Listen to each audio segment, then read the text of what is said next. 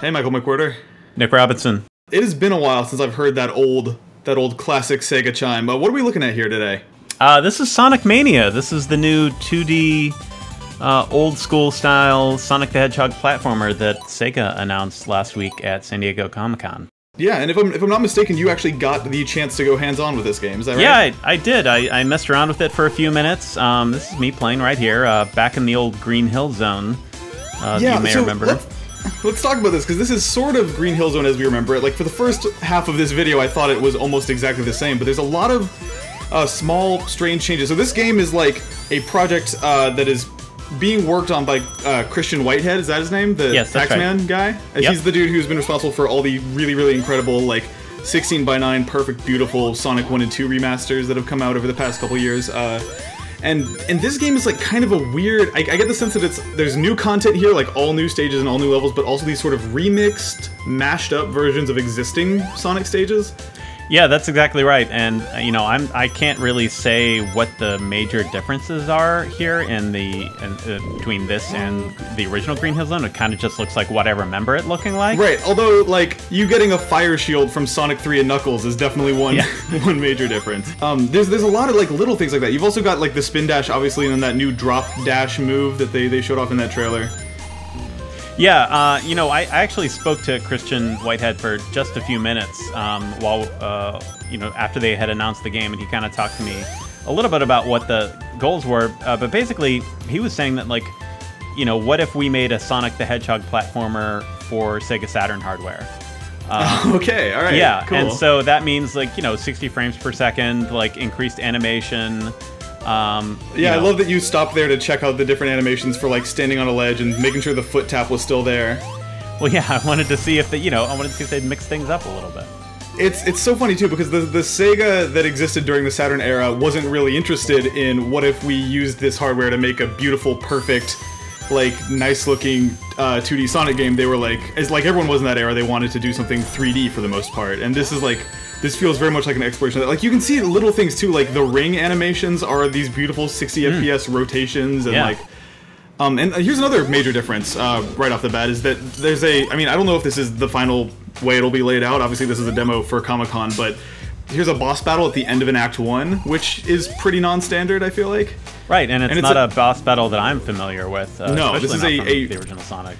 It shares some of the kind of the swinging pendulum stuff from Green Hill Zone, but then like, yeah, there's so much. Getting a item box at the end of a level, Sonic 3 and Knuckles style. There's just like, it's this really weird, kind of fascinating blend of the first three, or I guess the first four mainline Sonic games that I feel like you couldn't make if you weren't the biggest Sonic fan in the world. Yeah, I feel like that this is just the kind of game that, you know, when people say they want a 2D platforming Sonic game, that this is actually what they're looking for. You know, They're basically looking for somebody to hit all the good nostalgia notes, but then give them something new.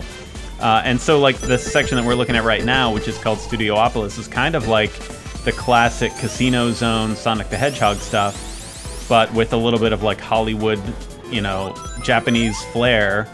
Yeah, it's really weird. It's almost reminiscent of, like, I guess Mega Man 9 in terms of this painstakingly authentic, like, almost feels like somebody discovered a lost Sonic game or something. Yeah, yeah, totally. And I've noticed, like in editing this footage together, I've just found, like, there's so many weird little references to, like, Sonic lore and Sonic culture. There's, like, a moment coming up in a little bit where he goes in a popcorn machine, and it's, like...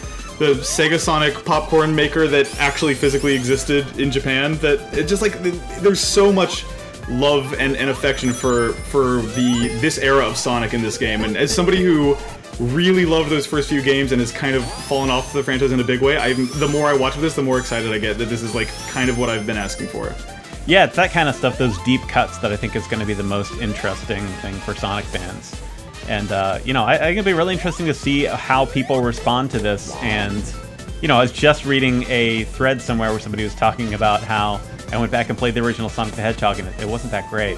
And it'll be interesting to see how they kind of modernize this and you know, kind of tap into people's memories of what Sonic is and give them something just slightly different, slightly better.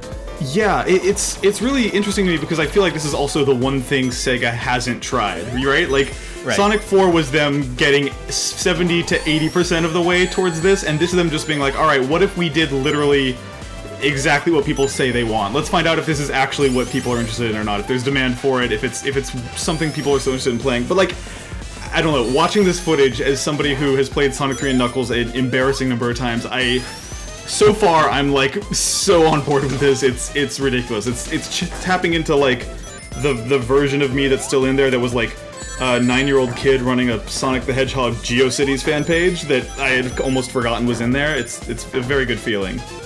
Yeah, you know, just playing it, by the way, since we haven't really talked about that too much, I mean, it plays exactly like what you think a Sonic the Hedgehog game is going to play like, too, with all of its kind of like warts and all, you know? It's got that kind of like not quite perfect, not quite polished platforming.